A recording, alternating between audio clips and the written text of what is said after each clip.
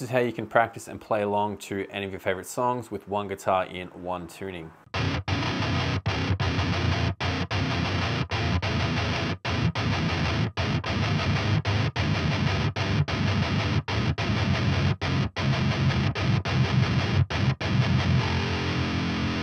So it's called pitch shifting, and what you heard there on the guitar was we started off in drop A, which is the standard tuning with the low string and dropped.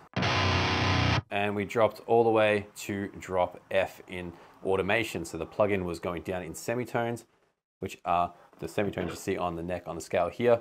So semitones are just the notes, so we dropped all those notes. And we automated it all through the plugin.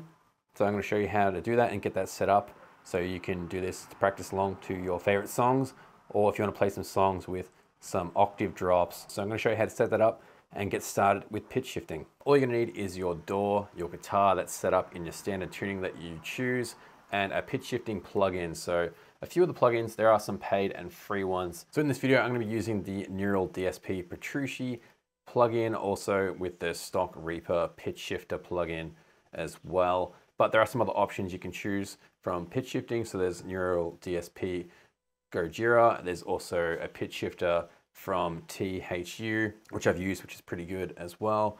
And Line 6 Helix Polycap, which is apparently pretty good. I haven't tried it out myself, but I've heard good things about it. And there's also Guitar Rig's pitch pedal as well. Some of them perform better than others depending how you use them, especially when it's better for the single note stuff where there's less going on. Where if there's more chords and more notes, it makes it a lot harder for the pitch shifter to get an accurate result. So you may get some artifacts, but this is not for perfect recording. This is basically if you want to play along to your favorite songs and practice and learn.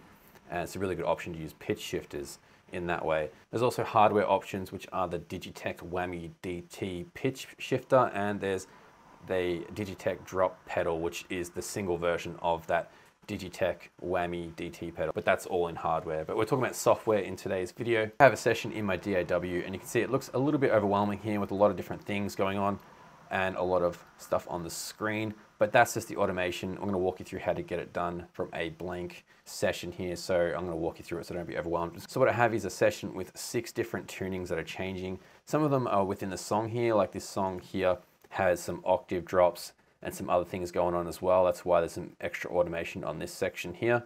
And this is where it comes in handy to automate these things. So I've got some bypass effects. As you can see, this one here is bypassed on the side here. These are all the automations that are currently active on my guitar chain channel here.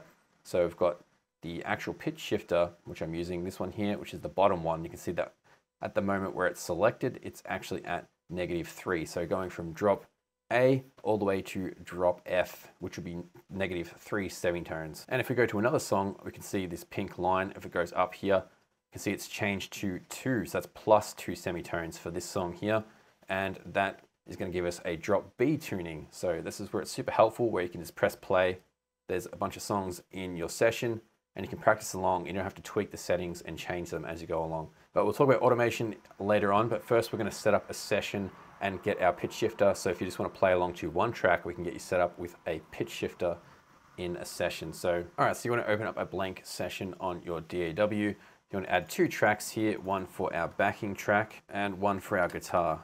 So I want to make sure that our backing track has the right tempo. So in Reaper, I'm not sure how you do it in other DAWs, but you go to View up here and you can go to Tempo Envelope and you can actually see all the tempo changes that you need. So this song just has 1 tempo and it's at 220.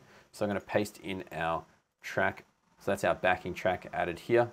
So now the first thing we need to do with our signal chain with the pitch shifters, it always has to be the very first thing in the signal chain. Otherwise, if you add a pitch shifter before any amps or distortion, it's going to get all muddy and not sound good. So the very first thing we need to add is our pitch shifter. So whatever pitch shifter you're using, there's the Reaper one here, which is called Pitch Shifter 2, but I'm going to be using Neural DSP, the archetype Petrucci. So I'm going to open it up here, as you can see on the screen. So with this one, I'm just going to turn everything off except for the transpose. So that's the pitch shifter there, that transpose.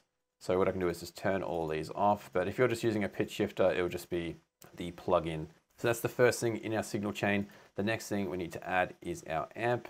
And for the amp, I'm just going to be using STL Tone Hub. And I'm going to use one of the presets from the Northlane Alien pack. because I like the sounds on that one there. So now we have our pitch shifter added, and it's currently at 0 transpose, which means there's no pitch shifting at all. So we can tweak it here. As you can see, it goes down or up, and go 12 down or 12 up. So if we wanted to go to drop G sharp, we could drop 1 semitone there, and then we could set it like that. But we're going to automate it for our session. So if you were just playing through one song, so this song here is actually in drop B that we're using, we could just punch it up 2 semitones, and we'd be good to play in drop B. So if we wanted to add an extra song with a different tuning, or we wanted to have a song that had multiple tuning changes within the song, what we could do, I'm going to add a second song to the session here. So we're going to add a tempo for this one, which is going to be at 135. That's going to be our tempo change for our next song. So here we've added our second song, but currently everything's still in drop B, so we need to automate it. So to do that, in your DAW, you need to go to the envelopes for the automation. So for this one here, if we go to guitar, which is going to have our automation, in Reaper, it's called trim here. If you click this button, it says track envelopes / automation. So if we click that in Reaper, we can open up our automations here. And depending how many plugins you have, there'd be a huge list if the more plugins you have. But the good thing about being the pitch shifter at being the start of the chain, you can see here, Petrucci here is at the very start of this list. And if we go down, it's only a couple down there to see transpose semitones. So we can click that one, and it's going to arm all of these ones here. And you can see this pink line has just come into the session here with the transpose option for us, and currently set to 0. So this little dot here. So if we hover over it, you can see it's 0 here.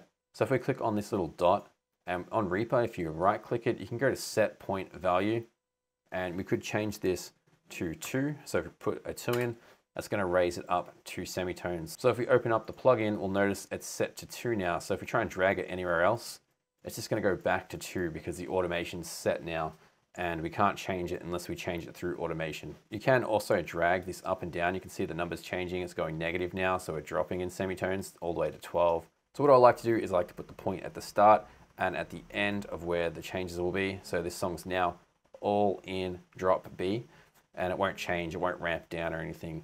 But then if we go to our next song, which is in drop G sharp, so we can click at the start and the end of the track there as well. We can click on the start of this one, right click, set value, and we go to -1 to make it drop G. So going from drop A to 1 semitone down, and go to the end of this one.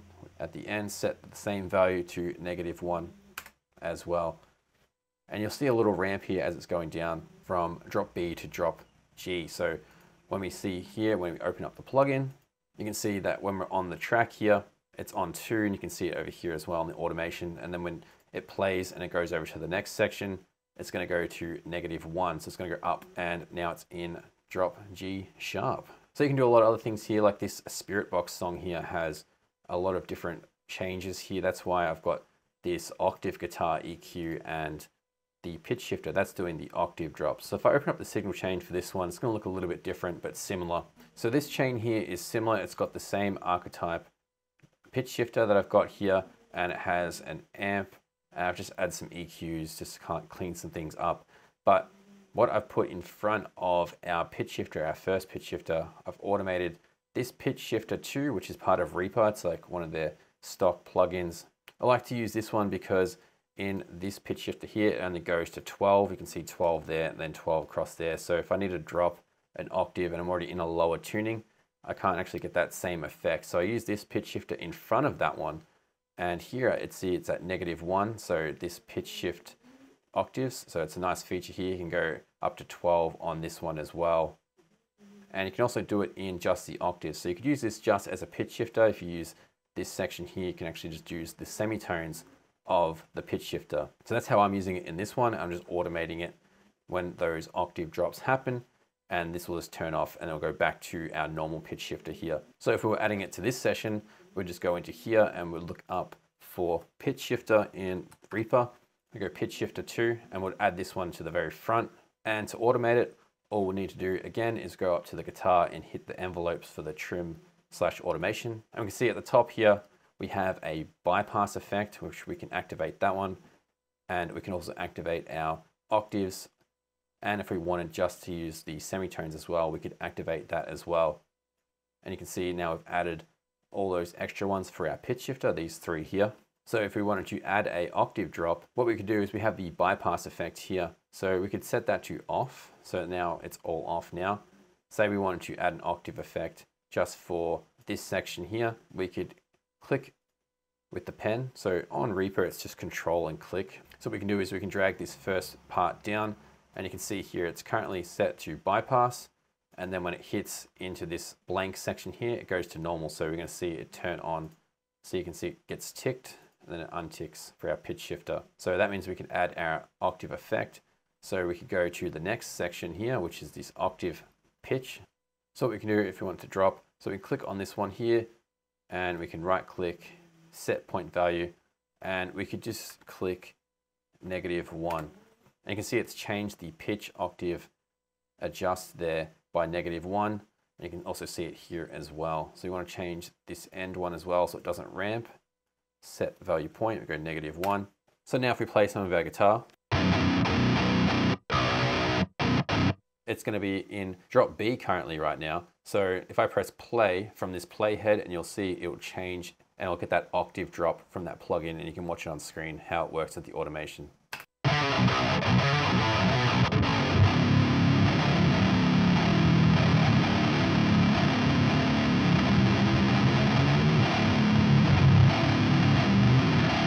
So that's how you can use pitch shifters and automation to play along to your favorite tracks and songs. Hopefully you found this video helpful. If you did, be sure to subscribe.